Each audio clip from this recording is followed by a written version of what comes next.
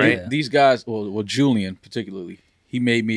He wanted to react to the listen. Dude, the producers are always trying. They're Ours are trying always like, yo, things, you want man. me to bring him in here and we can get him on the... No, Yeah, like, I want him...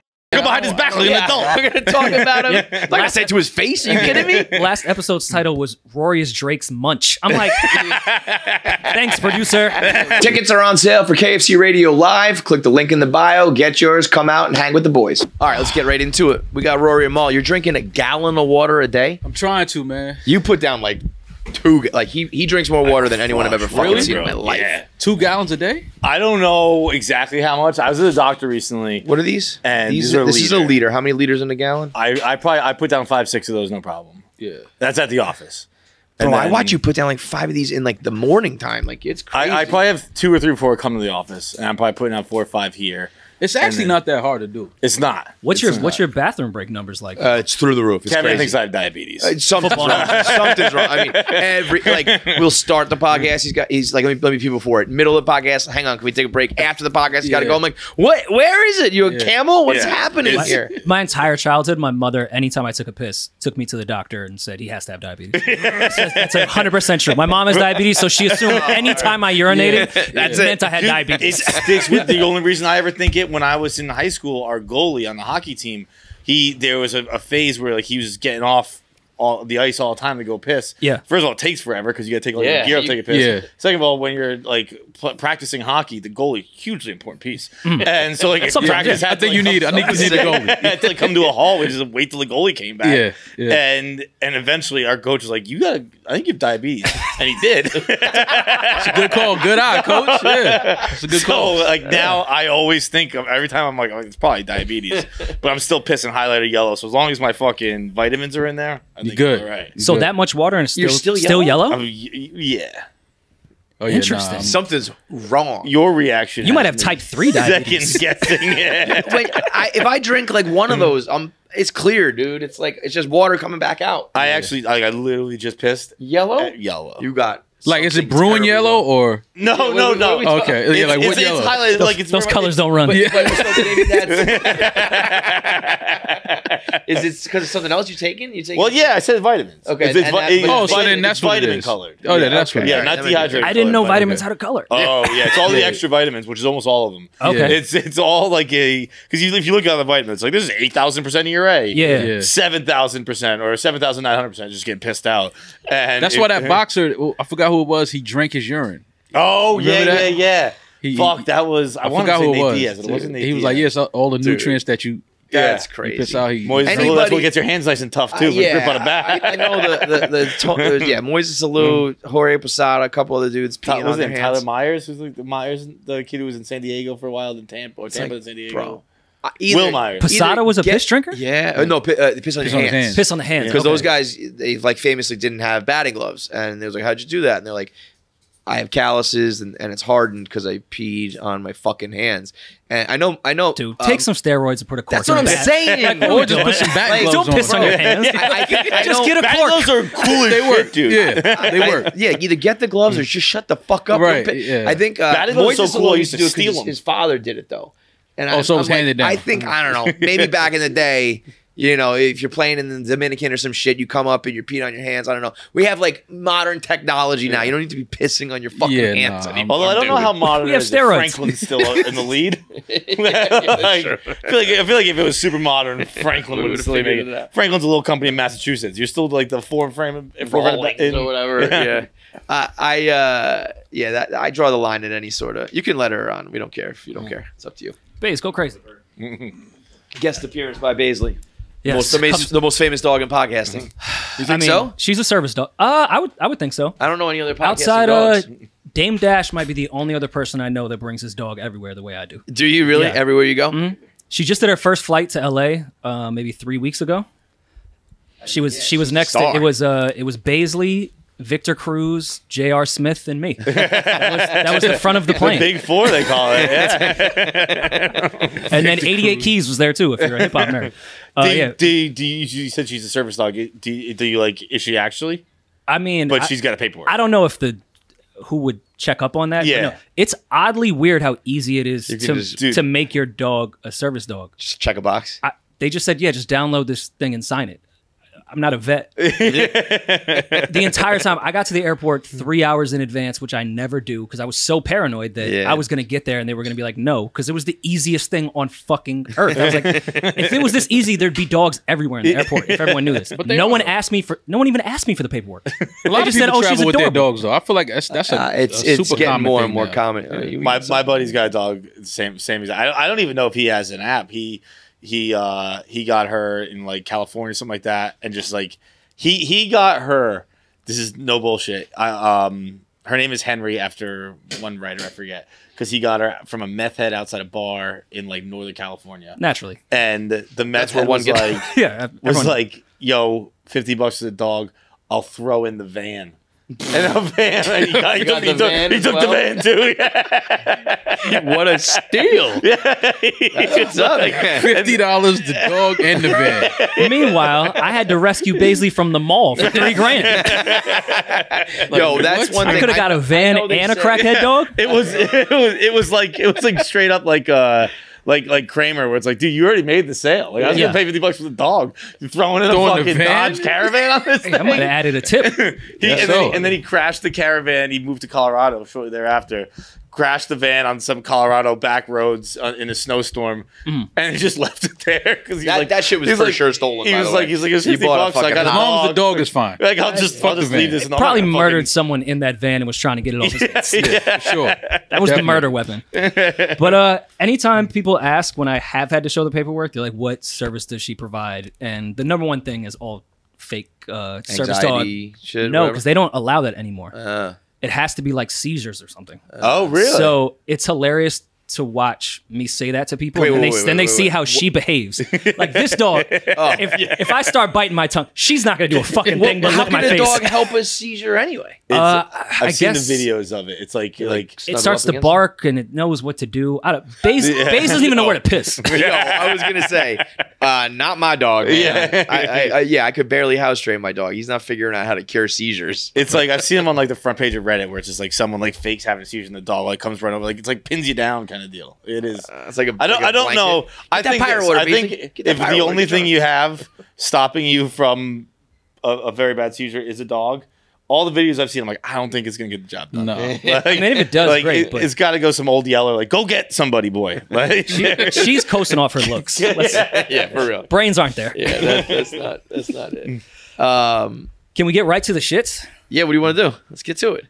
What do you guys think of Dave's comments of Angel Reese? What was the building? What was the building like? Yo, that was the building. Well, Dave hasn't been here in 4 years. So the building was normal. The building, business as usual. Davis said crazier things to you. That was one of those ones where I opened up Twitter and I was like, I closed Twitter. I was like, we're not doing that today. What's funny is if you know Dave, you know that is 100% based on who he was betting on. Yeah. So he was just mad he lost like a $250,000 bet on women's basketball. Right. And also, you know, if you know him, like he's stupid, but he doesn't mean anything by it. And there's no like ill will, racism behind it, but it's fucking crazy. Yeah. I was going to say as a white dude to call a young black athlete a classless piece of shit, you're going to get it, you know? Where do intentions even matter? Yeah. Is he aware that he looked insane and even if his intentions weren't that, it 100% appeared that way? Because there was no comment of the other girl that's been taunting everyone for the entire year. Yeah, I mean, I don't think he knew. I wouldn't say he was aware that he was insane, but I think, I mean, he's done that a million times before. He's been at the center of controversy for 25 years straight. The only other time I had a reaction similar to when I was scrolling Twitter and had like a cartoon like, oh, this is gonna be bad, is when he posted Brady's kid's dick. Yeah, so I had a feeling where that one was going. That was the original one. that was Dave is sick. That was the time, dude. How do you guys balance that with the amount of shows that are in the Barstool network? To some degree, even if you don't even know the other show, you are kind of responsible for what they say to the public because you're under the flag that they're under, and they said something crazy. When you look at like ESPN or whoever else, like a bigger company, do you think of every show as like responsible for the other? No, but they're Like, is someone else at ESPN responsible when Skip Bayless says some dumb shit? No, but 'Cause that's it's a kinda- little different, I think, with Barstool and podcasting in general, because we talk unfiltered more than, say, someone on an ESPN or any type of communication company. So, yeah, they're PC for the most part. Every now and then you get Skip saying some wild shit, but Skip saying wild shit is not much compared to the stuff we say in podcasting. So when you have a big network, it gets like, I watched Gillian Wallow have to give that response because they are, in fact, even though they didn't say it, he was standing under the flag. Angela Reese. Angela Reese. I still don't know who I was Angela like, maybe we shouldn't even put out the statement if we don't know names yet. Maybe we need to work on that. I mean, I get it. I mean, I met Dave and Big Cat. They're cool guys, and I know how the internet is when shit like that happens, especially coming from a white guy. Yeah. But if it was a black guy calling a white female athlete a classist piece of shit, I don't know if it would have stung as much. But I get it. I know why it stung, and I saw the backlash and I understood it. But I think Dave he lives in his own world, and sometimes he tiptoes into the real world.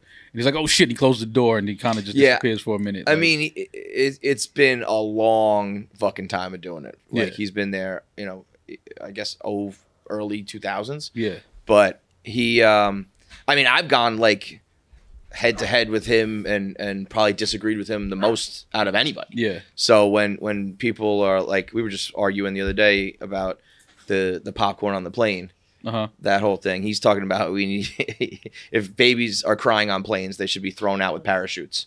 That's Dave's take. Yeah. And I got kids, and so I'm always like, no, you got to understand, as a parent, it's different. So me and Dave have been, arguing more than fucking anybody on the internet. So, I mean, that's what's cool about here at Barstool is like, you can say whatever you want to him. And there's really like no repercussions of it.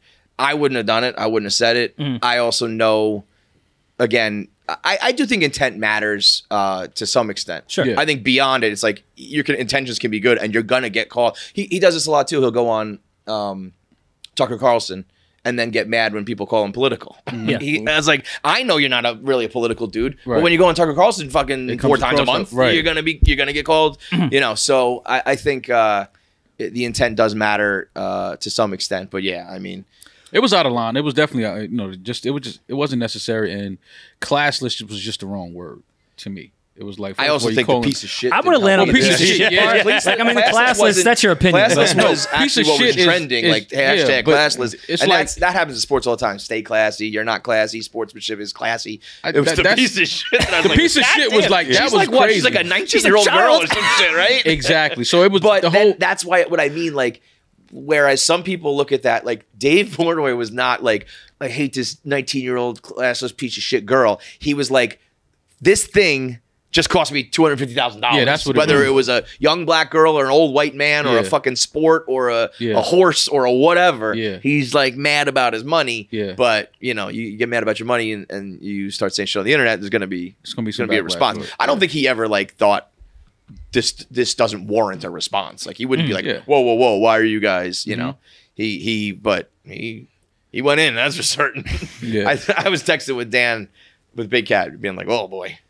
Like he really went there. Huh? Yeah. We've all had our moments. Like but that's what does suck about the internet. Like everything someone you're attached to, everything they say, you now have to answer for.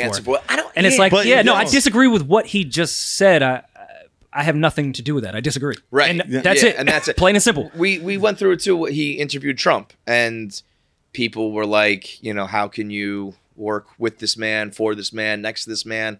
I was like, I don't know, man. Dude you got to understand, we all came from like nothing in terms of entertainment world. Like we were nobodies, and he's worked up to his position to get invited to the White House. Whether or not you like the president or whatever, that's some crazy shit that you got to be, I think most people wouldn't turn that down. Right. And then people are asking me like, what do I think about it? And what I'm like, I don't know. I don't like the guy. I don't know what I would have done in that situation, but also he did it, not me. So fucking deal with him, you know? Yeah. I think we got big enough to a point where it is separate. You know, I think we will always be lumped together more, but I think we all kind of speak for ourselves, at least the more, the people who've been around for a while. Yeah. Some of the younger people and new people will get lumped together. I don't think I never considered that I had to say anything about that. I don't think anyone ever was like, "What do you say about that?" The day that I have to comment on women's college basketball is not like I don't really watch basketball. It's not a day you're looking forward to. That's not your fault. I did watch the game, but I was like, I don't think I tweeted about it. I was just watching a basketball game. the women's final was a lot more entertaining than the men's Bro, final. I turned off the men's final. Yeah. I watched the women's final. Dude, college basketball to me, unfortunately, was the first thing in sports that I stopped watching. Like when I was younger, to me, the first couple days of the tournament and that first weekend, greatest days in sports. I would take off of work or sneak out of work. We'd throw parties at Barstool when I was here, open bar, the whole nine. And I would I know the top 25. I know every star, all that shit.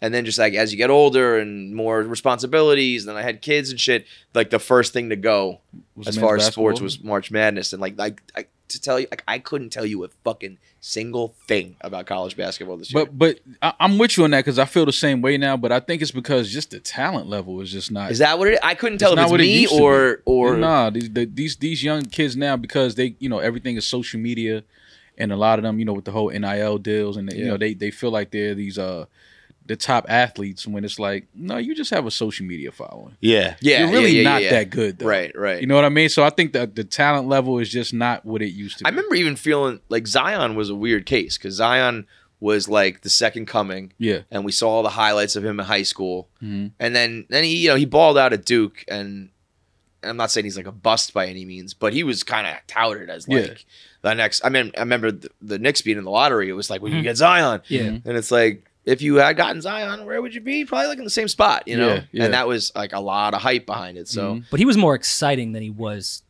talented as far as basketball. Right. He was just an physically, he was explosive just player so much better than. But I do remember watching those high school highlights, being like, "Are we really fucking jacked up that he's dunking over like a 5'4" sophomore, skinny white kid? He's dunking over me. Exactly. That's what it is. There's more. We were just talking about it. Maybe is Bronny Jr. a legit talent?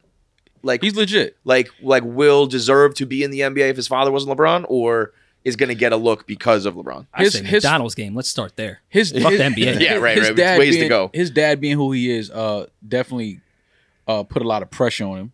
It put a lot of light and attention on him. But I think that he's put in the work and he's gotten a lot better as a. I've definitely heard and seen more highlights and shit. But he's top 20 in his class. Oh, all right. Yeah, he's top 20 then you in his are class legit. for sure. Yeah. No, he's legit.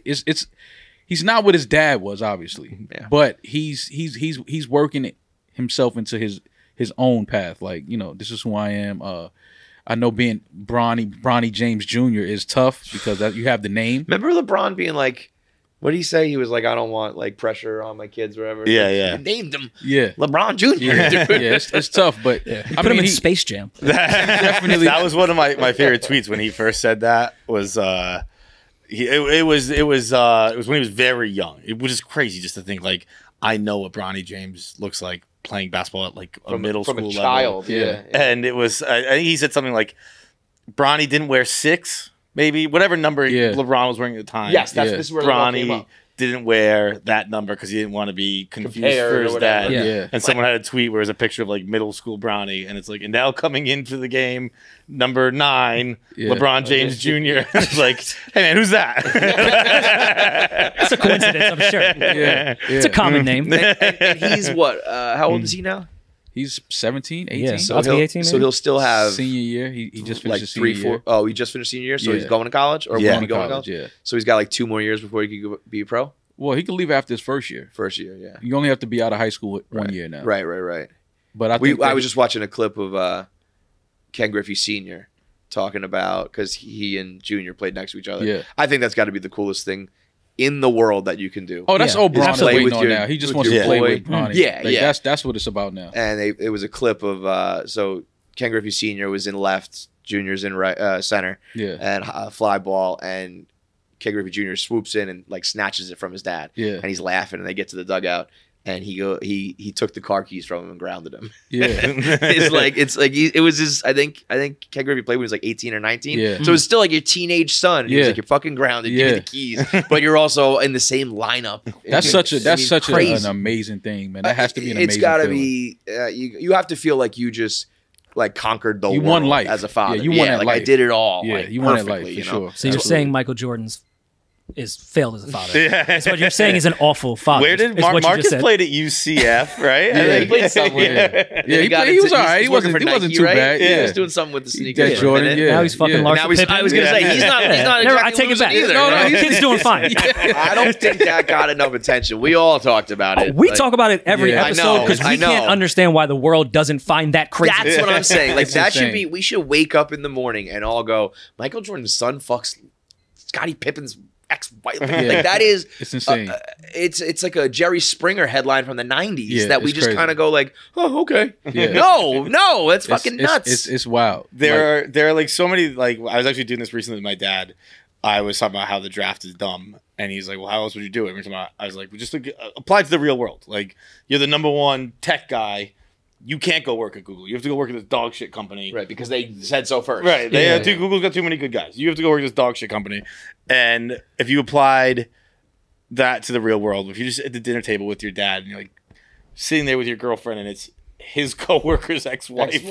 You'd be like, well, this is fucked. Yeah, like, what are we doing here, son? Like, this is insane, dude. And not just me coworker. and Steve used to do work together in accounting. And, like very famously, we were the best. Me and Steve like ran the company. We were amazing. Well, together. And you're cool with her kids as like your fake cousins. Yeah, right. And I think it depends on the relationship between the Michael dads, and though. Yeah. Like, what Which is we that know like? is It's a little shaky. Yeah, so it's kind of like. But everybody's is Mike relationship looking with at his son like, you got it right? Yeah. I wonder if Mike said like, go do it. Yeah, like definitely go do it. You know, like thinks Scotty it's got a personal. little. Scotty got a little.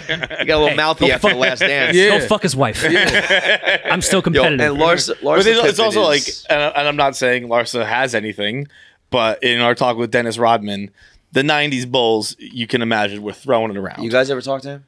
Dennis Rodman? No. Dude, Rodman said they used to have practice, and then they would rent unbelievable. hotels after practice, and they would show up and just take women and their husbands back to rooms to fuck them while their husbands watched. I believe that was. I think that was more specifically the Worm. I don't know if it was the other players. Yeah, that sounds like a there Dennis were thing. couples that were like, "We want you to fuck." You don't think Steve Kerr was in there? Yeah, I don't think Luke got any action. Yeah, Luke didn't get any Bill action. Wennington and Luke out here. Yeah, Like, nah. But you're like, I know Scotty was fucking some strange. Dennis Rodman. He's lived a life. Bro, he broke his dick 3 times. Not once, not twice. He broke it 3 times, including a time where I think the third and final, he sat like on a chair and a girl ran across the room and jumped trying to like land it in. At that point, you're bored broke and your have had dick. too much. Yeah. Now you're just trying shit. That's how you become also- our only diplomat with North Korea. Like, you're done. Sex is done. You've completed. You've hit the final. Save That the was world another now. one, by the Let me way. go to North Korea. It's Another the only thing story after. that I thought like people kind of glossed over. It was just like Dennis Rodman is like hanging out with a fucking mass murder, genocidal dictator maniac, and everyone's kind of like, It's Rodman. it's funny. It's just the Rodman. Worm. Dude, it's like But what? the fact that he's a big fan of Dennis is just weird. Yeah, He yeah. really loved this guy. Dude, he loved him. I mean, you know, everybody, the Bulls had like a special spot in a lot of people's Oh hearts. yeah, for but sure. Dude, Dennis lived a life, dude. I mean, he was cleaning toilets in an airport, Yeah. and then he grew By a choice, though. foot. Like But he was he wasn't like working there. He was just that was.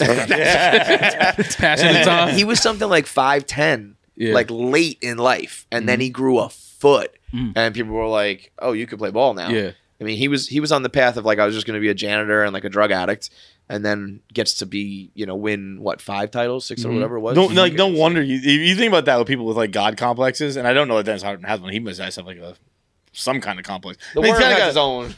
He's got kind of a God complex actually, because excuse me, when we had him on, this is we're at our old office where like the elevator opened right into the office. Yeah. And his people who were like 17-year-old kids. Oh, this was like, crazy. Like they came up first. And they were like, guys, to the whole office. Like, it wasn't like this where like everyone's kind of in their own thing. I want to know what you would think if this happened. You specifically. This is a crazy thing to ask. They hit his people again, like they were like children, like really young, and they came up and they were like, so Dennis is about to come up. One thing, when Dennis enters a room, and again, the elevator opens into the room, so everyone's there. When Dennis enters a room, we do like to make sure everyone stands and bows first, and so just. When the doors open, be ready for that. Everybody bow. And then they left and went to get Rodman. And everyone was kind of like, are we gonna do this? Because they didn't even stay to say it was a joke or not a joke. They said it like with such confidence that every place they've gone, everybody bows, no question. Yeah, and like, none I'm of us not bowing to fucking I'm not anybody. I'm not bowing to no person. It wasn't even like I might do it now. I'll bow to anybody. I don't fucking care. Yeah. Right? Like I'll bow. You ready to bow? I don't fucking give a shit, dude. Who am I? I'm above to bow to Dennis Rodman. I'll bow to Dennis Rodman. I just didn't know if he was serious or not. And did we do karate after? Like I'm with whatever. and so no one bowed. And then when he left, his people stayed around again. They were like, just so you know, Dennis is very disappointed nobody bowed. We're like, okay, so it was serious. All right, sounds good. And then when the interview started, he was already in the studio, already sitting at a microphone when we walked in. Yeah. So the interview started. We sat down, got ready for the interview, and he just goes, he thinks he's off air. He just goes, you guys ever watch a horse fuck a woman? And we were like, this is the man I was supposed to just bow to. Yeah. I'm not bowing to you. I was like, Dennis, is that something you do like frequently? And I think he said like not frequently, but like I know all the spots you can go. And I'm thinking like Thailand and Mexico, whatever. He was like Madison Pacific Avenue. Northwest. Yeah, like he had all the 27th spots. and 6th. He's like, I'll get you a horse fucking a woman by 2 spot. p.m. It was feel like you guys are kink shaming. Feels like a kink shame. That's sick. To just have that information and you're like, and I mean, you know how he talks and looks too. It was just like it was everything I wanted. If Dennis Rodman came in, he's one guy that I do want to meet though. Like that's one of the like people I'm like I gotta meet Dennis. Dude, I mean, we talked for I don't even know how long, and we could have gone for 10 hours more because it was just like there's a million questions you could ask that dude from fucking on the court to off the court to North Korea to all that shit is fucking.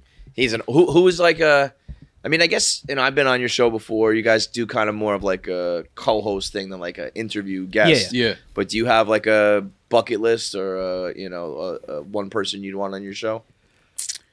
I mean, the Larry David one, especially speaking of bows and shit bows, if you're a Kirk fan, would be incredible. Only in my mind, though.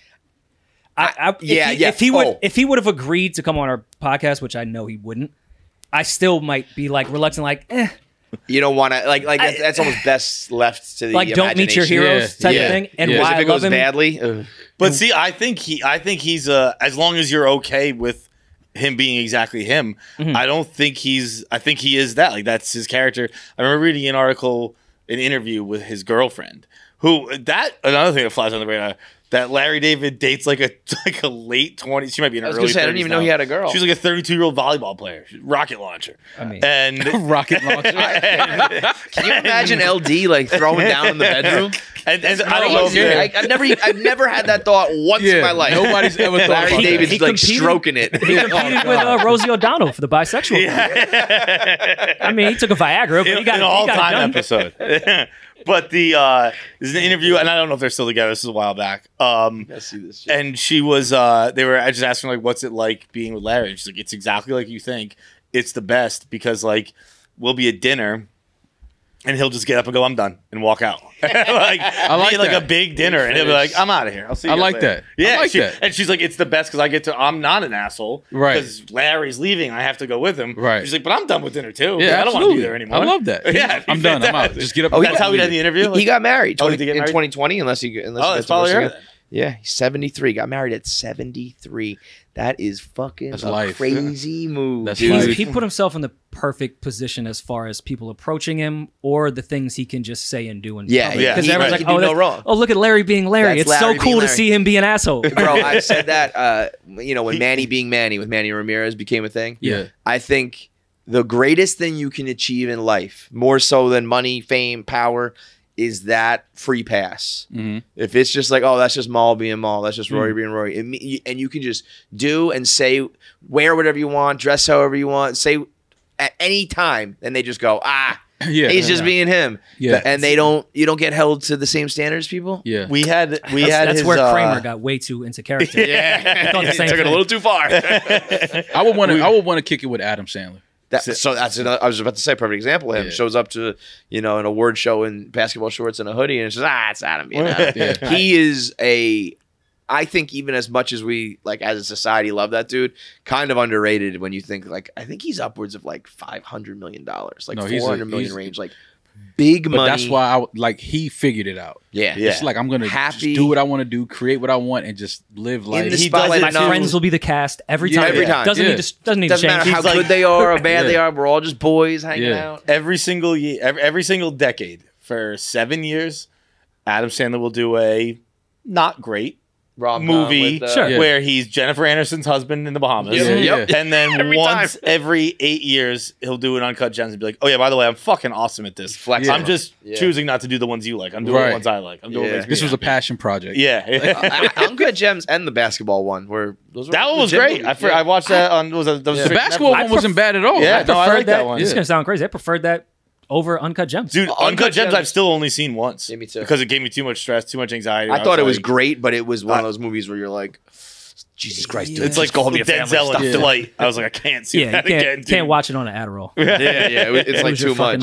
I watched Flight with a hangover, and I was just like, it was the most. He was stress. a character. He was trying to like. It was the most stress I've ever been in my entire life. I was like, dude, just stop. We almost had Adam Sandler kind of on our podcast. No. I think we have the audio that was just happened to be recording at the time. We were at Nobu Malibu, right? Yeah. Nobu Malibu. Interviewing Logic, like on the fucking private the private room in the balcony that overlooks the ocean. It was actually a really great pod. And we're setting up and you just hear the most iconic laugh.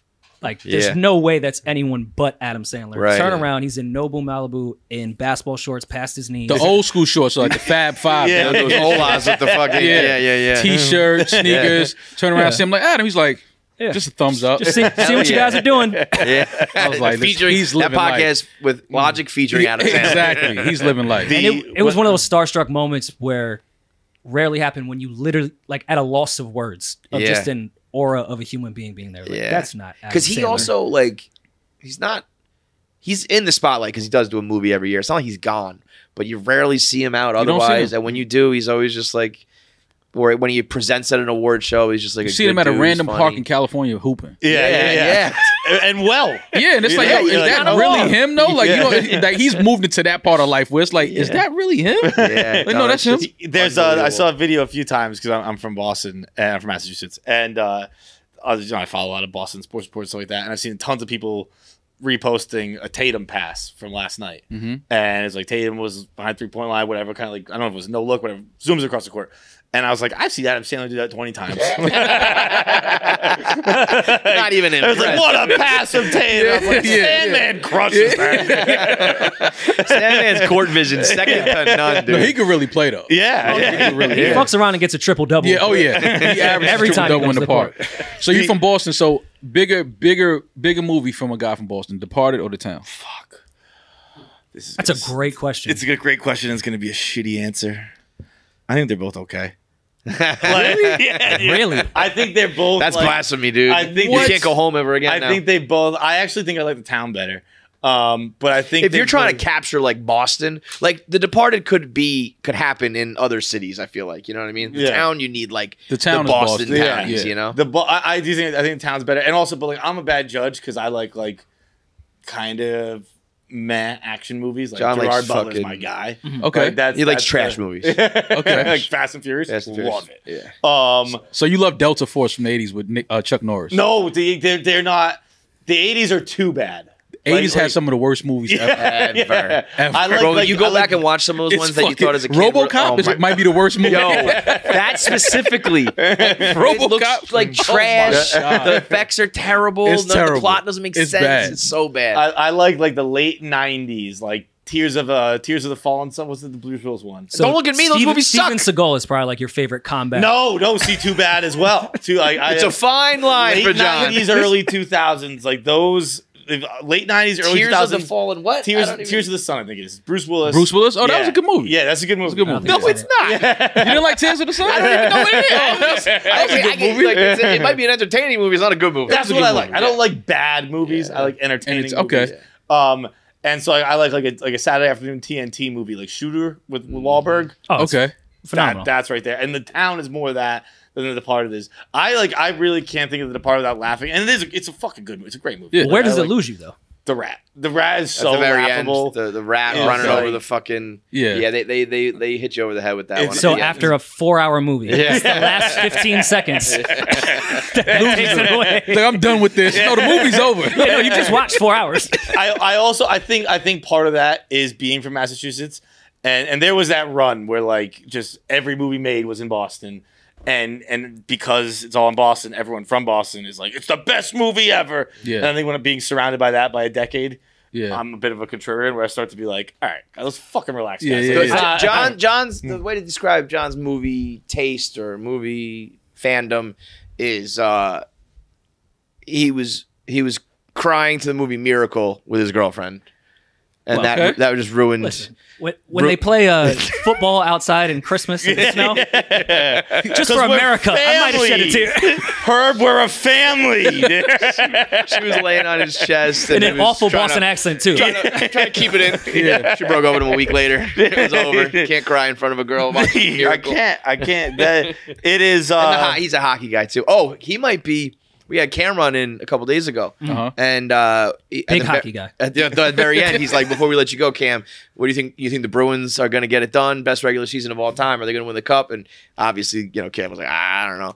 And they start joking around, and then it kind of got serious about John being like the hockey correspondent for their new show. It is what it that's is. dope. Being Because he was like, let's kick it people to have been John for asking hockey like, what are we update. gonna do about hockey? And I was like, I was obviously very joking. Like, I'll be your hockey correspondent. He's like, no, I want to do that. He was like, "Yo, take this guy's number down. We're gonna do it." They still have not contacted me. That'd be funny, though. That's some funny shit. That would be hilarious. Have you had him on before? You done anything with Cam? No. No, never had him on. Cam said in a freestyle, I'm only doing a podcast for Gillian Wallow. Other than that, it's $175,000 to book me. And, all right. and then Maul and I were like, let's delete that email. How do you Delete that unsend email a text? now, yeah. I don't think I can afford him. Yeah. Yeah, I guess we it was our skipped the fee. it was I our guess. budget for the year. No, now you owe him a whole new show. You're in debt to him forever now. I love what Trick him me and into Mace are working doing, to it for though. free. Huh? I love what him Dude, and I Mace are mean, doing. it's Yeah. very funny. It's Yeah. like it's a good take on that whole, the whole ESPN thing? Yeah, Yeah. yeah. I mean, part of my take did it, obviously satirizing it, but Yeah. the way they do it is, It's funny. yeah, they're I good like at it. that. Yeah, I just looking at that, I just hate the fact that they robbed us. Him and Mace robbed us of some great music, man. I wish they could have like mended their relationship earlier. years Yeah, ago. I didn't realize. Because seeing I the thought chemistry between them is amazing. I thought they smoothed things over like a couple years ago, and he was saying it was just August. yeah, no, yeah, Like, I they thought were- it was- they were- Ronnie and Sam from the Jersey Shore. Yeah, Never- it's just always some back days and they're forth. great, other Yeah, days they're yeah, not. I could definitely see that being the case Yeah. with those two. Speaking of movies and Cam, though, are you paid in full fan? I Are have you more of not a killer seen season Paid in guy? Full. Which- Yeah. No, Oh, you gotta watch Paid in Full. It's like the black version of Departed. You're joking, but Paid But in it's Full is the true. black Yeah. version of Departed. It really is. One is in Harlem, one is in Boston. yeah. It's the same shit. And then in Killer Season, he pisses on a girl, Yeah. like a child. Did you ever Like see an actual baby. he found the video of him in Walgreens with a chick sticking shit between her ass cheeks? Have you ever seen that? Cam was like vlogging and on social media like True. early, right? Yeah. Oh. And he went through a Walgreens with this girl, and she was putting like water bottles and bottles of mayonnaise like in between her ass cheeks, like stealing shit from the store. Yeah. And it is the funniest fucking Not video. stealing. I've ever- Cameron makes Not it stealing, in, but in like the video. Cameron's like, "We're gonna pay for it. We're gonna pay for it." She's just carrying it. yeah. At least they didn't put it back on the shelf. Imagine having He's butt got mayonnaise some- the Yeah, next day. actually, at one point, she does it. She like takes like a Coke, Pepsi bottle, and she like shoves it between her cheeks, and she goes and she runs and she starts like twerking, and like I don't know how it stays. It's crazy because like defy an gravity. art form. like she's getting down like she full down, and like somehow it's staying in there, and then she walks back to like the cashier and puts it down. And from that point on, my attention was just on the bottle. I was like, what's he going to do with that? And because she's clearly not wearing underwear. Like, she makes that known. Clearly. That bottle's slippery. She's like, shit. And he actually, he gets a gun and he kind of holds like that. And I was like, she's a very pretty woman. Like, I thought very like, talented. Yeah. Like I think Cameron did say she was a stripper, or maybe I think she was. I think it's safe. I'm to say. pretty Who's sure. that girl? He's like, man, I'm those measurements and those skills. She's not an attorney. I promise you that. But my brain would go in a different place and just sit there and wonder if Cam was going to put in like his Dwayne Reed number. Like, I wonder if he gets reward I gotta points. I gotta get my points on that. $5 off the mayonnaise in her ass. He was a funny dude. He was really genuinely nice too. He was very like, gracious. Cool. He was the man. Yeah, Cam was super cool. What was the other? Was it State Property? Was the Rockefeller movie? Yeah, State Property. I don't think I There ever was a saw couple. that one, but I remember He was in State Property too. Yeah, Because the Dipset was in State Property. there was a run of some of those movies that was like hip hop getting into the movies was a fun era. It was so fun, man. I'm not even joking around, Mo. Were you in any of those? No. State, like not in the background. I know like Wayno was an extra in one of them. Nah. I never All did back any in like of those. 98 or some shit in the movie in the background. Never went to sets and see what the craft table was looking I like. stayed far away from those sets, man. Nah. Have you guys seen this show Jury Duty that's on Amazon right now? No. It's like it's just like this reality TV show, social experiment sort of thing, where it's a entirely fake, fabricated civil case, and one dude thinks it's real. The rest are all actors, and it's just like they put him through the ringer of just like crazy comedic shit that's just like wild. And this dude the whole setup was we're making a documentary about jury duty, so they have him on camera saying all this shit, and he's just like he's just going through the craziness of it all. Anyway, we interviewed him, and yesterday we did it through Zoom, and he's this really nice kind of goofy guy, and video pops up, and he's got a big G Unit shirt on. And I was just like, never in a million years did I think I was going to see this dude rocking G Unit. He was like, yeah, man, I got to rep. I was like, rep what? I got to rep the set. Can you imagine if that wasn't fake and you were fighting for your life in court and the guy that's going to decide your innocence was wearing a G Unit shirt? How Just take me now. The tweet though? Like, dude, this is my lawyer. I'm going to jail. Yeah, Definitely going to jail. This is my foreman.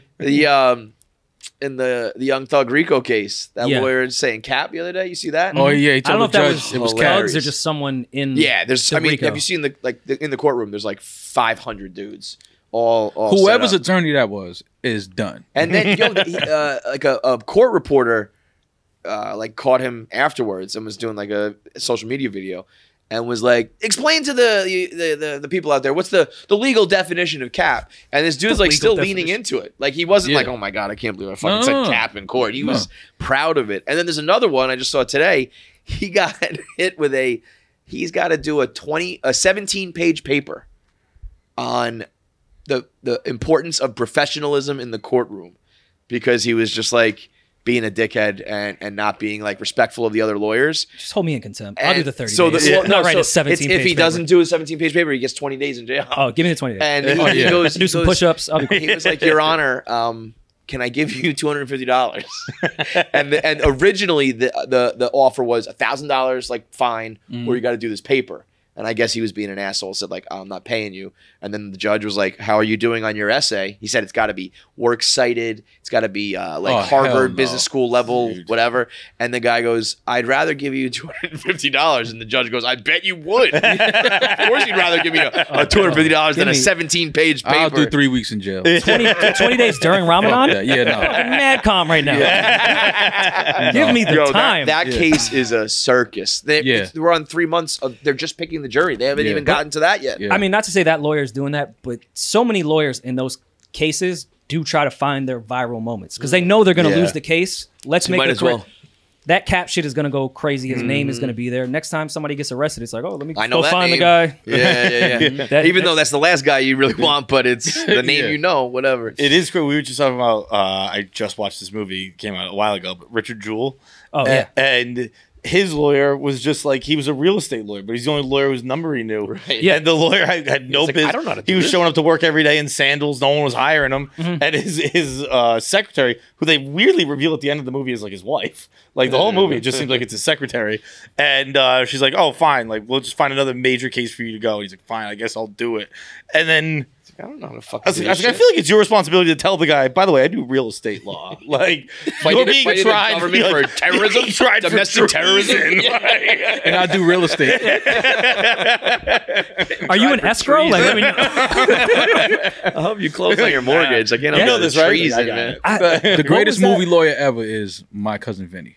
It's a great one. By far. I like McConaughey in A Time to Kill. Yeah. It's a great moment. Oh, yeah. That's a little more serious. Yeah, that's My I was Cousin about to say Vinny, that's but- classic. It's different. Yeah. He's always wet. That's what I like in my lawyer. Well, he's hot. He's hot down in those whatever state that was. He was Down in the Bible Belt. Underrated lawyer, Robert Downey Jr. and The Judge. Bro! Great movie. Great. Yeah. All right, we're finding some synergy. Yeah. Didn't agree with the party, but The Judge. Dude, I actually rewatched that fairly recently. And if you haven't seen the movie, it's Robert Downey Jr. Robert Duvall is his dad. Retired judge, killed somebody. And Now I remember that, yeah. his brother, he goes home to go represent his father, and help his father out. And his, I don't know how they really define it, but he clearly has some kind of special needs. His brother steps out onto the porch. Kendall Roy. Yeah. Jeremy Strong. Wow. I was like, Jerry I've never Strong. seen him in anything. Me neither. Than I was like, is that? You know what's the wildest part about The Judge, and spoiler alert, at the end, at some point he makes out with who he thinks is his daughter. He goes back to the small town. On purpose? No.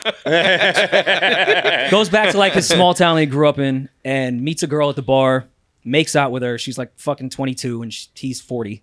Then meets his ex-girlfriend, finds out that's his daughter. Finds out in the end it's not, but it's actually his brother's kid, and he's totally fine that he made out with his niece, though. It's not my daughter, so we're Like, good. there's like a sigh of relief at the moment. He was like, okay, so she's not my daughter. And it's like, but she's still your niece. Yeah, like, still disgusting. To me, not that was great, way bro. crazier than the rat running at the end. Like, why is he okay with making out with his niece, though? Dude, you know what? We talk about movies that like we're like that didn't really mean what you think it meant. Where the speaking of Sandman, the end of 50 First Dates, where she, you know, 50 First Dates, Yeah. where Drew Barrymore. Again, if you're not listening, you don't know. Cripplingly sad movie when you think about it. Drew Barrymore has some head injury, and every day is the same day for her. And at the end, she watches a movie of her life. Yeah. And she thinks she's still the person who's like going to buy a pineapple that day or whatever they were doing, someone with a pineapple. And she watches this movie to catch her up on where she is. Yeah. And then she walks out on she realizes she's on a boat. Mm-hmm. And then she walks outside With and a Adam baby. Sandler's there. And she's in Alaska and she has a baby. That's not a feel-good story. No. Like, No. you kidnapped a woman, fast forwarded her 20 years, she's got a kid now and lives in Alaska. By the way, they try to make Adam Sandler's character romantic in that. Hey, lock him up. Yo, that is the that's what I'm creepiest guy saying. on earth. That guy has that's a sex crime in my opinion, man. That's like some a weird movie consent when you think about issues, it. dude. Yeah, you woke up, you think about that a beautiful day in Hawaii for the it's for In the fucking 7,000th day in a row. They used to make some wild movies like that. They're making a new one with Jennifer Lawrence. Jennifer Lawrence. She's Imagine that movie in the Me Too movement. well, that's what's crazy. This movie is, you know, modern day shit. The parents, there's two parents who have like a nerdy virgin high school kid, and they Oh, yeah, we hire talked Jennifer about Lawrence, that. who's a fucking What's the hooker. name of that? Yeah. Did it come out yet?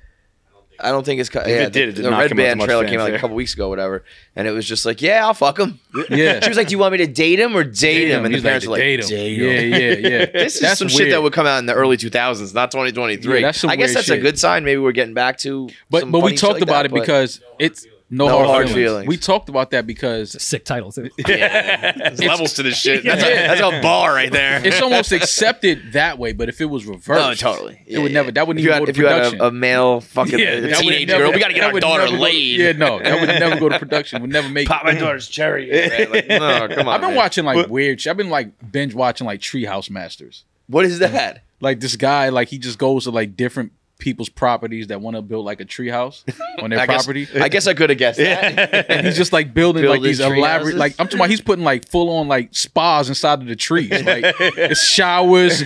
It's pimp my ride for the oak tree in the backyard. For trees. And I'm like, am I the only one that's fascinated with this type of shit? I could get down with a fucking dope treehouse. No, it's like insane though, the shit that they're doing with these tree houses. I'm about to hit this like guy you up. have to watch Treehouse Masters. It's like insane what they're doing. We'll I'm do talking about Barstool. carpet. Like what it's like channel? What Is there property tax it's on. on that? Like, how I does want it to work? say it's either on TLC or I'm gonna get a treehouse. A&E maybe. One of those They'll channels. do anything. One of those channels that's made for grandma. Like stay home all day and watch TV. Like dude, I had a treehouse in my backyard when I was a kid, and it was no. You haven't had a treehouse until you see these tree houses. It was awful. It was like three 2x4s, and that's it. That was it. It was a diving board. Yeah. And my dad, go to the treehouse, son. Dude, my dad had to take it down on a tree, Dad, because I would. This is probably not unpacking it. This is probably could have predicted some things, and I would just drag bags of leaves out and dive into them. My dad was like, I gotta take the treehouse down. like 3 times, 7 times. Like, you have to stop diving into a bag of leaves. Yeah. I was like, nah, it's hilarious. I had when I was like, I was probably like 5th grade area, and it was like, what do you want to be? Again, now that I'm starting to say it, it's like, what do you want to be? I don't know what you're about to say, but that's usually how it goes. It was like a 5th grade like class thing where it was like, what do you want to be when you grow up? And I was like, I want to be a kid who lives in this treehouse. Again, it wasn't a treehouse. I lived outside, and lives in his treehouse with his dolls. Look around the room, everybody. That's how you become a yeah. We're in the treehouse with a little puppy dog. This is it. You achieved your dream, bud. Holy shit! Not all that sounds like the plot to what's that scary? Not Inherited. Hereditary. Yeah, that's pretty much the plot. They were in the treehouse. When that chick with lost dolls. her head in that movie, you seen it, bro? Oh, it's one of my favorite. When and what a relief, because that fucking ticking noise she was making. Thank God they killed her early. Was annoying. Yo, I watched that movie alone in my house, like by myself, and I was like, that was only a few years ago, like grown ass adult, and I was like scared. I was like, yo, this movie, I'm turning this shit off. That shit scared me the fuck out. I saw an Am I the Asshole the other day that I was reading, and I was like, this sounds familiar. Am I the asshole? 16-year-old male, brought my sister, 9 female, to a party where she had an allergic reaction to walnuts. And on our way to the hospital, she stuck her head out the window and was decapitated because I swerved near a telephone pole. And now my mom is screaming in my face about it at dinner. Am I the asshole? And I kept driving. That's great. Holy shit. But, and maybe I'll match you on some of the sickness. I would have just given in and joined up with the devil. The same way in I Am Legend, I'm like, what is Will Smith fighting against? Bro, just go hang with him, man. We've been saying that a lot, like probably too much, but just like bad shit going on. It's like, okay, I'll just go with the bad guys. Whatever, bro. And I'm Dennis Rodman because they're bowing to this kid. The moment he went in the treehouse, he was god of the devil. I Am Legend is another underrated movie to me. Haven't seen that one. They're making that. How? You didn't see I Am Legend? Yeah, I don't know how. I think someone spoiled it, and I was just like, well, okay. I mean, I actually, now that I'm saying it, I don't even know how it ends anymore. But someone definitely told me once. I thought like they said that him and Michael B. Jordan were making a sequel, but then there was like. I definitely heard. Now that you say Michael B. Jordan, but then I think they said that was not real or like not official. That was like just talked about, something like that. I hope not. You know what? Just leave it as leave is. it as is. See, I'm okay with like if you make something and it sucks, then it's just like okay, I forget about it. It's like Jordan on the Wizards. Like it doesn't really ruin. When people say that, don't do it. Shitty father. No one talks about that. Who gives a shit? If it's good, then great. We got a new movie, and if it sucks, we just pretend it didn't happen. Yeah. Do you think he wanted to kill his family, Will Smith, in that movie? Like, how did you not see what was going to come running to the helicopter? Yeah, like I saw too late. Yeah. Maybe a little foresight. Aren't you the scientist here? Yeah, you should have figured that shit out. You sacrificed your children and kept your dog. Because I was gonna say, what's the worse than being alone in civilization with your dog is being alone with your fucking kids. Like, listen, there's only room for one of us here. Go on the helicopter with your mom. Get out of here, kids. That's hilarious. Holy I'm kidding. Shit. I love my kids. It's okay. If you what do you think you guys would be doing if you weren't doing this? Is there a plan A or B, or is this plan C? Know. What is this? I don't know, man. I would probably living like on a beach somewhere in the island somewhere. Just I always regret selling seashells or something. I swear to God, I was thinking about this the other day. I want to like tell my kids, like, you know, I'm lucky enough to get some money from this place, and I want to be like, I'll take care of you, and if you want to go be like a bartender in the Bahamas and just live like a simple, happy life, go do it. Yeah. Because sometimes I think doing all this shit, it's like being ambitious and it's cool and there's opportunities and all that. But there are people who are just doing like the simple life. And fucking I'm jealous of that. So happy. Yeah, you know? I'm jealous of that type of shit. I still think about it. There's one time I was with my family. We were on vacation in like the British Virgin Islands. I think it was St. Thomas. And we were on a boat, like a booze cruise. It wasn't a booze cruise. We were on a boat that had a bar. And talking to the bartender. And I was like, how'd you come down here? He was like, I came down for vacation, never left. And he's like, you want to know something awesome? I woke up this morning. There was a rooster in my bathtub. And I was like, I don't know why that's so awesome. But it does. Yeah. I want to live a life where I could wake up to a rooster in my bathroom. Is that so crazy? I could do that for like a month. Well, that is the thing too. I wonder if sometimes it's. But I think it's different. It takes a certain, you know, like I feel like I have this drive and this ambition to like. A lot of it is, you know, you want to make money and all that shit, but it's also like I just want to put out good shit and I want to put out the better than that guy, and you know. But there are, if you don't have that and you are just like, I want to have a small family or just a couple friends, you want to be single, whatever. If you have that simple mentality, god damn, that's nice. I think it's a part. It's just about accepting it. Like if you're accepting, this is what I'm doing. Like then we had Arian Foster as a podcast here, microdosing, and there was a video that Instagram posted the other day, and it was Arian talking about how like he has like 3 or 4 days he can only go on vacation, and then he just gets bored. Back to it. Yeah, and I'm the same way. Like, totally. I was in Jamaica for like 5 days, and I was like, this sucks. But that's because we know we're coming back. Yeah. If you are just like, I'm here, if it's then I think you're probably. I mean, I think if you're talking about being on an island, I think that may get, you know, kind of boring quickly. But if you're just talking about just traveling and like different places always on keep vacation, switching it up. Yeah, I don't see how that could ever get boring. But that's where you need, you know, money for that kind of shit. You So it's like need money for the that. trade off of, it's like I've always said, get a fucking jet ski, go down to one of these islands, rent it out for $50 for a half hour, and then you live on like the beach. Yeah. And it's not gonna be glamorous, but most people are trying to take vacations where you could live every day. Exactly. You know? And that's to your original question, I wouldn't even know how to answer it, because say I wanted to be a garbage man, which is a great job. I think that would only last for 3 years before I'd want something else. Something else. That's just how I'm wired. Are you getting bored of this? No, because there's so much space to do other things within it. Yeah. It's kind of just like a big genre, whereas a job can be this. Like this is different than doing morning radio, where it's like this is the gig. Yeah. Podcasting allows you to do so much other things that are tied to podcasting, but not quite. That, more or less. I remember Minahan asked me that once, where I went on his podcast because he was like, I don't know, someone wanted to argue about something, and I was like, oh, I'm not gonna argue. Yeah, like, I'm not doing that. Yeah. And he's like, okay, I guess we got to pivot. What do you want to do in 5 years? And I was like, I will be doing this KFC Radio, but aside from that, in 5 years, I'll be doing nothing I do right now. Like be the merch, or the show, like different. and that was about 5 years ago. And everything I'm doing now, that's not, you know, everything's KFC Radio with Jason, but like it's all shit I wasn't doing 5 years ago. It's all like the same gig, but just different kind of variations of it. Yeah. I mean, you guys are doing the bare minimum, of course. Oh, obviously, got to do the bare minimum. That's what life is. Yeah. I mean, even with the privilege of this gig, like Maul and I went 2 hours outside of Mexico City for a week and brought our equipment. Yeah, and we recorded there. Like I've always told him, especially during the pandemic, if I didn't have 2 kids, I feel like we could have taken this on the road. We could rent houses. We could bounce around, do all that shit. That's the beauty with podcasts. And that's the content, so much of this, because we talk so fucking much, you do run out of shit to talk about, or you start talking about things you don't care about, and it shows. Yeah. You have to go out and live. To do this job, trust me, you have man, to live. Again, I there was like a several year period where it was just like work and then take care of my kids, work and take care of my kids. And like I didn't have any stories. I didn't have any fucking. Did you feel yourself fall into like a depression in that zone? I think I'm depressed and I don't know it. So like I would never have been like, there was never a moment where I was like, I'm depressed. But like looking back on it, and probably even currently, you can see like it. I think there's probably some signs, this is depression. Yeah. There's a lot of times where I say like, I think I'm depressed, guys, and all these guys go, Yeah, dude, we know. You're late.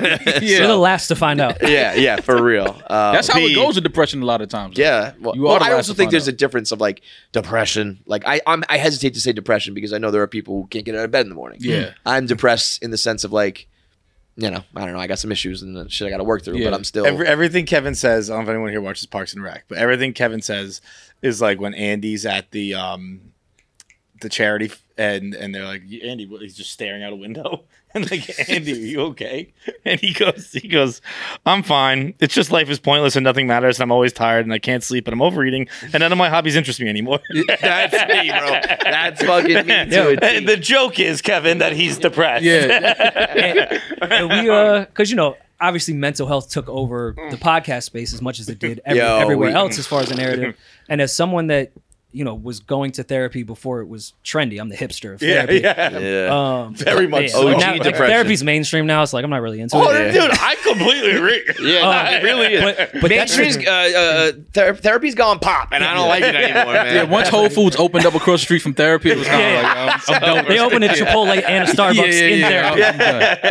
Therapy's on the radio now. But to what you just read, like therapy sometimes can be bad. Yeah. Because self-awareness can make you more fucking depressed. Bro, the more you learn about yourself, you're like, fuck. I feel like I'm awful. the most self-aware person in the world, even if I'm maybe not acting on it and it doesn't look that way. Trust me, on the inside, I know what the fuck is up and going on. And it's that I think is what prevents us from being those people who can just live on the beach because I'm self-aware to a fault and I'm always thinking about what could be or can be, and those people just wake up and they don't care. And they don't have that, and they're happy. Every day is a new adventure. It's like, all right, what's today? Yeah, and today might just be I got to go to the grocery store, but when I'm there, the cashier is going to tell me a joke, and I'm going to be happy about that, and that's it, and that's dude. It. Simple. That's it. Dude, I'm glad you said something that you were probably joking about, but I think I'm going to go further with it. The where you're like therapy's actually bad. There was a tweet that went, I don't know if it went viral or whatever. Someone here quote tweeted it. I didn't check the numbers on it on that, and I read it. I scanned it. I read the headline, and it was like therapy has kind of jumped the shark. And then I was reading it, and it was like a lot of things my therapist said to me. And in the moment, I was like, that's bad advice. Yeah. And it was talking about how like therapy speak has gone too far. Where like if you talk to a therapist and you're like, you need to cut them out of your life. Like you don't have the capacity for them right now. Capacity for them. And I remember like at the beginning of the pandemic, I was like, I go to therapy and I was like, I got like 6 friends who were dying. And she's like, you're balancing 6 bowls, and like you can't do that. Put them down. I was like, so what the fuck are you telling me to do right now? You're telling me you don't feel like doing your job because this help is me shit through I'm this. bringing. Yeah. Your advice is stop doing it. That doesn't work, dude. It doesn't serve you shit. I had an argument. Yeah. I'm between therapists now. I had to let go of one of them. And one of our second to last sessions, maybe she billed me when I fired her. Like I fired her on the last session. I didn't pay for my last one either. And she billed me. And I was like, I should have just texted you.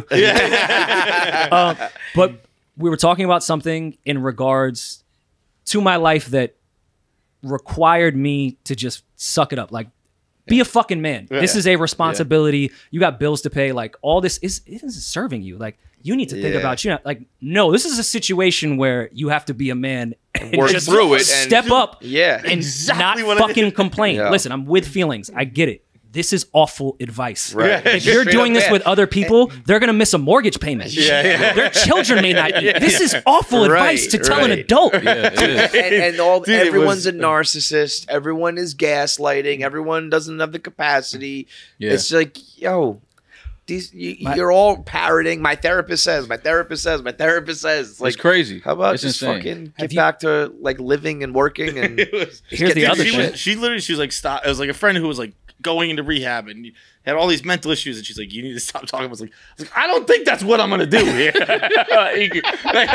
She's like, stop being her My friend. favorite thing to do was during the pandemic. We was kind of trying to figure life out, and everybody was downloaded the Citizen app. And to me, that was the best therapy. It was like, you go on that app, it's somebody shot 3 blocks over, somebody stabbed 2 blocks down. I'm like, okay, my life is not that bad. Like, somebody's geting killed right downstairs. Like, yo, for real. I thought we all supposed to be in the house. Like, what the fuck is going on outside? I like the Citizen app where it was like, particularly in New York, where I was just like thinking about how you compare it to if you lived elsewhere, where like if you lived in the suburbs, and it was like someone on your block literally just got stabbed. It's like, that's right, I need milk. Yeah. That happened in the suburbs, it'd be like a lockdown. Right? Yeah, absolutely. It's like outside of like a famous deli. Someone's just stabbed. It's like, Yeah. I am doing a chicken cutlet. Go right out there, duck under the crime scene. That's a great point, man. So we got into it about Barstool, so we got to talk about you guys and your business. I know you kind of addressed it on the one of the latest episodes, but been a lot of back and forth with the previous podcast you guys were on. Actually, let me tell you real quick, just free therapy unsolicited. Yeah. Get off of Reddit, bro. Get off of Reddit. I heard you guys mention it a couple times on the show recently. The Reddit will just fucking No, they try to get me on Reddit more. I don't be on Reddit. Dude, don't do it. Because I don't really mind it. Even when I was on it, I went through I created the Barstool Reddit. Okay. Thinking it was going to be like a place Oppenheimer. Right? Yeah, for real. A lot of positive energy, right? I guess I did not know. I definitely did not know Reddit, like what Reddit people are like. Yeah. And I thought Let's it was going to be a community place where everyone can connect. I thought it was like a place we're going to find content and we're going to Let's build each other up. Oh, boy, was I wrong. Yeah. That shit turned on you real quick. Yeah. And they fucking hated me. And I would do what I think you're doing now is the same thing. I would read it and I wouldn't let it affect what I'm doing. Yeah. But it does. But it does, and it fucks with you. And even if you're like strong enough to be like, okay, but fuck you, and I'm still gonna keep doing what I'm doing. It's just not healthy to read all that shit. It's like it gets into your fucking brain, even if you don't think it does, you know. But I know there was just a lot of gossip and a lot of chatter, and like that all started from the list, right? The complex list or whatever you guys were going through. Yeah, these guys it's been bubbling and boiling for a while now, right? Yeah. These guys, well, Julian particularly, he made me. He wanted to react to the list. And the producers are always trying. They're ours are always like, yo, you want man. me to bring him in here and we can get him on the no. I want a motherfucker behind his back like an adult. We're gonna talk about him. Like I said to his face. Are you kidding me? Last episode's title was Rory is Drake's Munch. I'm like, thanks, producer. I know it's clickable, but fuck. They're not helping me out, bro. The thing with that was it's because it's a real thing for Rory and myself. Yeah. I understand how to others they just want it to be entertaining and they want us to go it's like back. wrestling, you know. Yeah, they want us to go back and forth, but it's like, it's a real thing. Yeah. It was a real situation that happened that we went through and we dealt with. But it started to get a little too personal. And I'm all with entertaining and because we built a fan base and we built a following, so we owe them the story. We owe them what happened, and we did that. And there's been little back and forths throughout the last 2-3 years about it.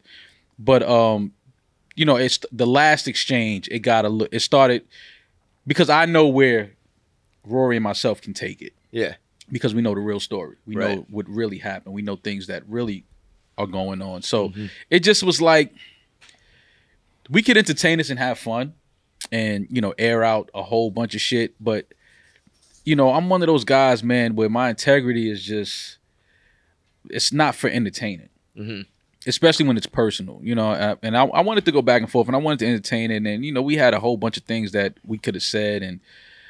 But I always go back to the feeling of, it's kind of like post-nut clarity. When you have sex with somebody you shouldn't, and you're in the bathroom, you're in the bathroom after, you're like, why did I just do that? So it's kind of like we can podcast. Yeah, like we can go back and forth. We can do this forever, but then it's like, I'm gonna look up one day and be like, why? Yeah. I mean, because people do. It will get views and it gets downloads. Yeah, but it's for the moment. And then as soon as somebody clicks refresh, it's the next top story. It's like, so it's like, why did we entertain that? Why do we go back and forth? When again, it's a real situation. It's a real thing. Like, it's something that we went through. And, I mean, I'm all for entertaining. I'm all for having fun. And, people say, oh, it's just have fun. Don't take it personal. I'm like, but it is personal. Yeah. That was the funniest thing, speaking of Reddit, with the last 5-minute response I gave, which to me was like, all right, it's done now. When I was like, just leave me the fuck alone. You shut up, I'll shut up, we move on with our lives. I'm cool. Everyone in the comments, Twitter, everything, yo, you sound hurt. Yeah, Right. Oh my god, look how hurt Rory sounds. I'm like, I went through some hurt. shit that hurt. Like, no, that's not offending me. I sounded hurt because I was hurt. Yeah. No, I mean that it like the line between real life and I mean I dealt with it my whole life because I stupidly made my content my life. Yeah. When things were good, it was fun. Right. I was like, let's talk about everything. Shit gets bad. Well, you can't close the door on that. You can't, put that back in. You talk about everything else. Yeah. Right. I also hate that too, though. It's like, okay, well, I give you 99% of my life. Can I have the 1%? Yeah, something for No. If you give me 99, you have to give me 100. Right. Fuck you. No, I don't. Right. I don't have to give you anything. So if it's like the fans want it, it's like I don't think. And when there is more to the story, in whatever situation you may be dealing with, and then online, you could say it, but it's gonna be 10,000 times it's a lot worse. More. Like I said, it's Dude, but it's like for what? You know what I mean? Like for what? Especially what I've learned, you can't change minds. You can't. So and then the thing is, our story is going to stay the same because it's the truth. Yeah. So it's like, how many times do you want us to keep repeating the same thing? Right. It's like, this is what happened. No, but I think people probably know that there's always more to the story. Yeah, and so they want to hear the full truth. Or they just completely make up their own. Brother, let me tell you, bro. There are rumors about me that I'm like, this is fucking insane. That you would put like ridiculous stories that I'm like, come on, guys. And the speculation is fine. If you want to think something like, let me try to concoct my own story of what information I have. I think it's not. That's fine. Yeah. It's the people that with such confidence. It is. It's true. Like, what? Telling me my business. It gets weird. Yeah. It's the catch-22 of this shit. Those people are extremely important. So as much as you say for your own mental health, don't look at Reddit. I look at it because it is important. Yeah. Even if it's negative. I get that. Unfortunately, that's the space we live in, and it's not just podcasting. It's the world. Yeah, I do get that. But I went through a phase where I was thinking about the most diehard Barstool fans. They are important. And even if they're like shitting on me, they are the ones who are clicking and reading and listening the most. But then especially when you get to the level that I think we are all at with our shows, there's a lot of other people who are not fucking trolling the Reddit and just love your show and want good things for you. You know? I mean, it's weird now because now, when you try to be private, it's like, oh, you're acting weird. Yeah. It's like, some things are just private. Yeah, like some things are just private. Like, I understand this is entertainment, podcasting, and we talk about everything. We talk about everybody else's issues and things going on. So when it's us, we should talk about us as well. But it's like, within that, some things should remain private. Yeah. I also go back and forth on that, where they're like, oh, well, you talk about everyone else, so... why do you get a free pass? I'm like, I don't know, because it's double standard, motherfucker. Sometimes it's that simple. We make up these rules. Oh, they're not talking about that person because it's their friend. Yeah. Yup. Yeah. Fucking yup. Exactly. That's why. Which is what you're supposed to do. I have admitted to that. Hey, bias over here. Yeah. We never said we were unbiased. So, absolutely. I mean, from an outsider, it does seem like, you guys have towed the line well. And I do think, though, it's I guess a good sign that, I've always felt when people care this much and want your dirt and want the fight and want the battle, it means they're interested and you're doing something good and you have a successful show and all that. People, when they're invested. And that's a good word. Emotionally, they spend a lot of time in their real lives listening to us throughout their commutes to work, school, or whatever. So, when things happen to something that they come to fall in love with, they want to know, like, damn, what the fuck happened? It's like, okay, well, we told you, and we continue to go back and forth and drop little, dimes here and there, but then it gets to a point where it's like, this has to stop at some point because it's gonna go somewhere else. Well, and you know what? At the end of the day, those fans who maybe you finally give them what they want. Yeah. Maybe next week they pick up a new podcast, or they switch their commute so they no longer listen to podcasts, and they're fucking gone, and you blew up your whole shit. Yeah. For them, and they don't even listen anymore. Exactly. It's like, so what's even the point? That can't be your most compelling content because you're going to continue to chase drama, and then you're going to start creating drama that doesn't exist to begin with, and now you're in a cycle that is not long lasting at all. But, I mean, I think you guys have done a great job of standing on your own too, and like pivoting a little bit. I know you're going a little more comedy direction, and we want to have fun, man. This is supposed to be fun. It's supposed to, like, we like getting up and just going to random places and setting up and just talking about, you know, just where we're at, the environment. Like, yeah, we here today, and tomorrow we're going here and going on tour, going to London and seeing, you know, 900 people inside of a theater to see us. And I'm just like, what the fuck is going on? You know what I mean? Like, why are you here? I feel it all the time. Doing here? Like, and even like things back to Reddit that people deem as like an insult to us is what I've loved about this process of 2 years just being able to try shit. Yo, like what a real. Cool feeling. Sometimes it doesn't work. Sometimes it does. It's funny you said 2 years. We had to start an entire new thing. Yeah. It's the second year. I tell people this here at Barstool who sometimes are like... I can't stop looking at this classic game, by the way. Throwback GoldenEye. Right? Did you guys have no ob-job rule in your house? Huh? No ob-job rule in your house? Yeah, that's cheating. That's cheating. Yeah, come on. Yeah, no. Little person. But 2 years is the time it takes to like grow some shit. Even know what it is. To the point that like, yeah, like you'll know. You'll have the answer. Maybe you have to pivot or whatever. But 2 years, you got to give it like, you know, and then you could find your way. But I think you guys are well. I mean, you already know that, but like you guys are well. We just want to have fun, man. Like this is like, you know, this is like what are we complaining about? Yeah. You know, right. At the end of the day, it's sit like down and kick it and have fun. That is crack podcast beef is funny because it's like, yo, it's insane. We're all good. Yeah, dude. like it's like we're this is all fucking making money crazy. for fucking this. Yeah, like this is it's literally. crazy. What did you say today? I sit half asleep on a couch and talk to a microphone. Like that's what we do for a living. We're good, bro. Yeah, we can't complain. And then the comments under like, "Yo, he violated his existence." I'm like, dude, nothing has changed. That's the other thing like, too. Hold on, wait, let me look. I think I'm okay. I'm all right. I'm fine. I promise you. Yeah. I have lived in the rap world, NBA world, football world. We can identify a specific type of woman in that existence. Okay.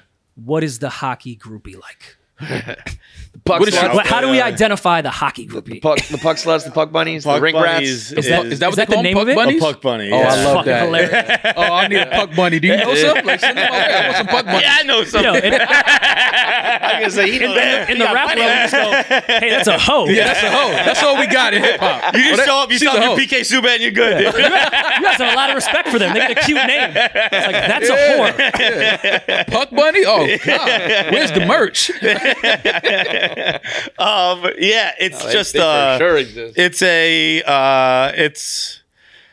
I can give two specific examles. I'm trying to make it more. I'm like locked in. Like, I need to know. He's going to describe two people who are going to hit you up after this podcast. Are they the superhead of the hockey world? Jesus Christ. Puck bunny. I think especially in like if you're Boston is a big hockey town, Minnesota. I'm sure if you're in some of these spots, it's life. Yeah, honestly, it's just a woman in the Northeast. Yeah, in my experience, That's it. Or a woman in New England.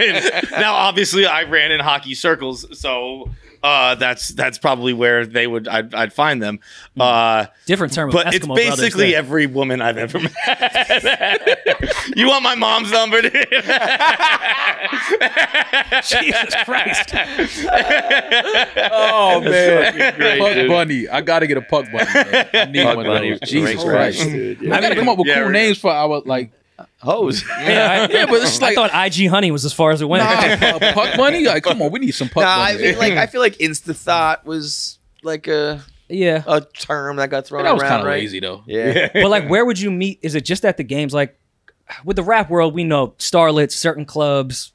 You go, there's NBA players at that table, that section. Where do the Rangers party? Oh, I don't know the Rangers themselves, but in Boston, yeah, I could give you the bar names. Yo, but hockey dudes hockey guys are some of like the most down to earth guys you will ever Saving meet. money, no You bottle could be- service. no Yeah. bottle of service. No. They are. They're fucking these chicks. They are Cheap. like the But most famous It's guy. also the good part of being a hockey player. Like Connor McDavid comes sit on this couch. Most people aren't going to know who that is. He's like the greatest guy So to you can ever just go fucking hang out touch at the regular ice. bars. You don't have Yeah. to. You don't have to. They're also separate yourself from exceedingly the gay hockey players. They just want to hang out with the boys and they'll just like fuck around in the locker room and like talk about their dicks and shit. That's why girls are like, I gotta fuck him. Like, I gotta make sure he wants to fuck me.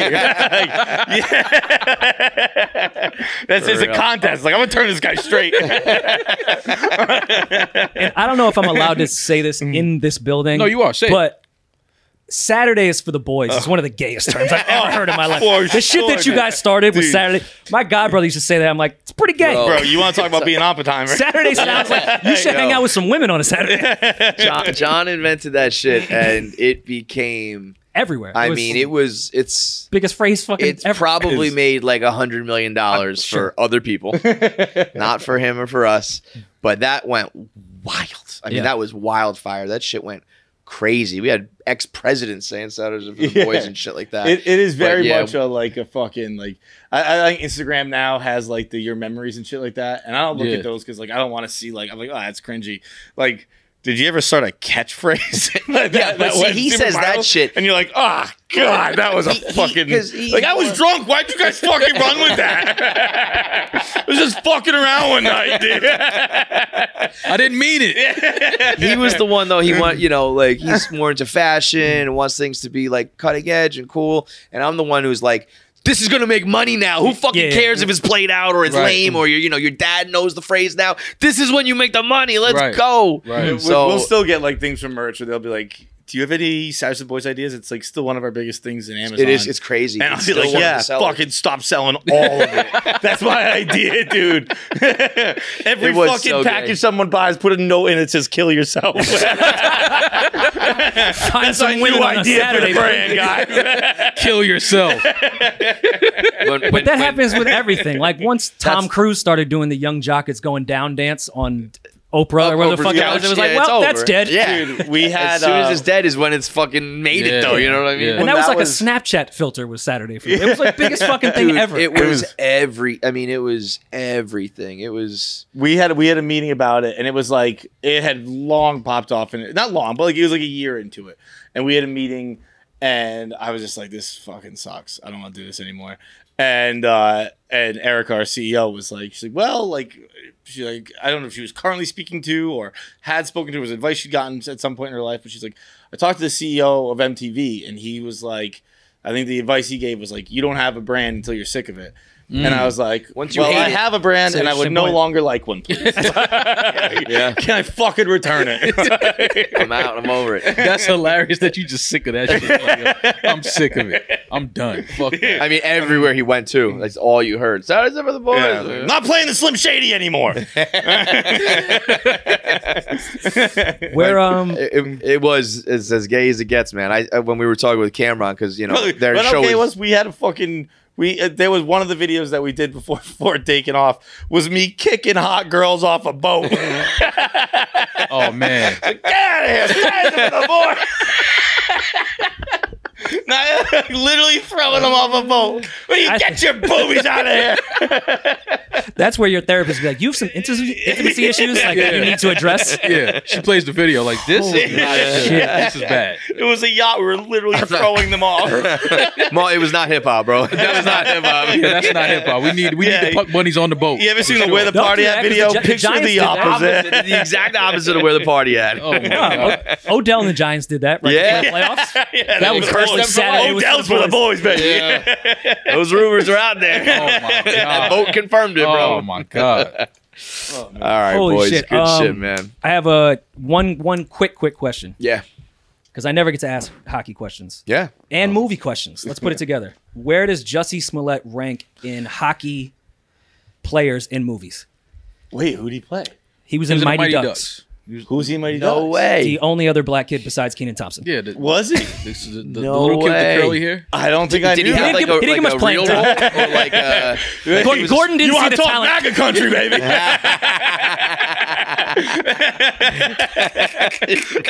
He just channeled what he heard from the crowd when he was sitting on the bench. Oh, yeah. How about that? He was that dude. Oh, yeah. Yeah, Gordon didn't really see He the was vision. not very good, if I remember, right? Was Yeah, that player? he wasn't one of the stars. on the Yeah. team. That's Kind of funny. everyone but Adam Banks sucked on the team, though, right? Yeah. Charlie Conway had his Dude, look at this moments. picture. Julie the cat was nice with Yo, it. how was nice, how yeah. hard is that picture right there? It looks like the fucking album cover right there. They're dropping a that's mixtape. That's dope. That's The, a classic That movie. though. is fun. What It's was a that, great two? movie. Great movie. That is. He was no, in two, I think it's. he was in one. Was that one? That's, I think that's it's Mighty one. Ducks 1. Yeah. Yeah. D2 is the best because one. 2 Yeah, was, yeah, easily. Yeah, no, this is the first one. So I'm gonna put him down. He's way down the list then. Yeah. I didn't even know he was in it. Dude, how fucking great of a movie. Just look at, I mean, Emilio Estevez, like, it's just hilarious. It's one of those, kind of like what we were talking about earlier, where it's like you look at like the premise of older movies, and it's like this rich alcoholic got a DUI, so now he has to coach kids. Yeah, That's what the judge said. Yeah. And then he drove on the ice. Like, I don't think he should be in charge of kids. And then you fucking then you went and banged one of the kids' moms. Yeah. Like, you were kind of a dirtbag. For real. It's a government issued punishment. Like the first thing you asked that kid was like, "So where's your dad at?" He was like, look, you can either go coach a bunch of ragtag kids, you can write a 17-page paper. Give me the kids. Yeah, hell yeah. And then you're such a dirtbag. You did the mom dirty and then stayed for 2 more movies around her kid. Like, get out of these people's lives. You already hurt the mom. You just ruined it, dude. And Charlie was the prime example of having a bad therapist in the final movie. You got this free scholarship, you fucking brat. Just because you don't have Gordon as your coach. Oh, yes. Wait, was Craig Kilborn the coach? We were talking about Craig Kilborn the other day with Lewis Black. That was funny. He just shit all over I him. think he was the coach. Craig Kilborn, Mighty. If not, it looks just like him. No, I don't think it is. If it's not, I'm being racist. No, Well, yeah. Mighty Ducks also you just had made that one shit up. What's the coach look like? That's in Mighty Ducks 3? Yeah. Mighty Ducks. D3, the high varsity coach. Mighty Ducks tried to have their like save the last dance moment in the second one when like they went to the hood to learn how to play. Yeah. Because they couldn't get it together. It's like when Bob Cousy found out what a crossover was. Let's send him What to the hell's that? A knuckle puck? And who was in that writer's room? No. They're playing against the world and they're like, let's send him to South Central. That's where the real hockey's at. All right, boys. Good shit. New Rory Mal pod everywhere you get podcasts. That's Yes, a sir. fact. Anything else? New merch dropping soon. Dope. Yeah, subscribe to our Patreon. Mm-hmm. Yep. It's great, man. I mean, I've really been listening since I came on the show, whatever, a couple months ago. Yeah. I've been keeping up with it, and I was telling these guys it's like a very similar vibe to our show, plus some more music talk, which is something I always wanted to do more of. So Yeah. it's like kind of our vibe plus rap. So it's if that's Do hockey players yell listen to rap? I didn't. I was like a punk rock whiny little kid. Okay. I mean, I didn't not Is. listen to rap, but I didn't like. I don't know. I know what I'm supposed to know. He Obviously, got along with camera. Yeah. But that's good. That's good. All is good. I actually told Cameron, like, and I was like, by the way, I was like a punk rock guy, so Yeah, I'm not gonna run this shit. You knew Eminem, Limp Bizkit, and that one song Jay-Z did with Linkin Park. Yeah. Whole album, great album. Yeah, that's the kind of rap fan John has. He listened to the other Linkin Park Jay-Z crossover song, not the one that everybody knows. I was like, Cameron, I was like, I know Hey Ma. There you go. That's good. Yeah. Stay right there. All right, thank you, fellas. Thank you, Thank sir. you, boys. All right, big thanks for watching. If you made it through this whole episode, that means you should be subscribed. There's so many of you out there who watch and don't subscribe, so make sure you are a KFC Radio subscriber. Make sure you get all the content when it drops. Click that button now. I have 9 fingers. I'm still subscribed. It's that easy.